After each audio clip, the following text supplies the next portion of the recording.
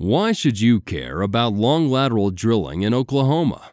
Well, it will provide future job creation and economic growth statewide. It will generate new state tax revenue without a tax hike due to new capital investments.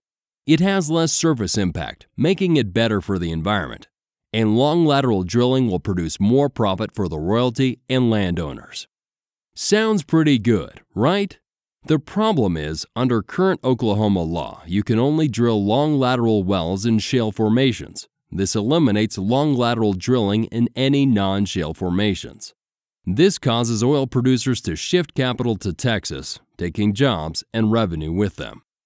How do we get long lateral drilling for both shale and non-shale rock formations in Oklahoma? Support the Oklahoma Energy Jobs Act and unlock the potential.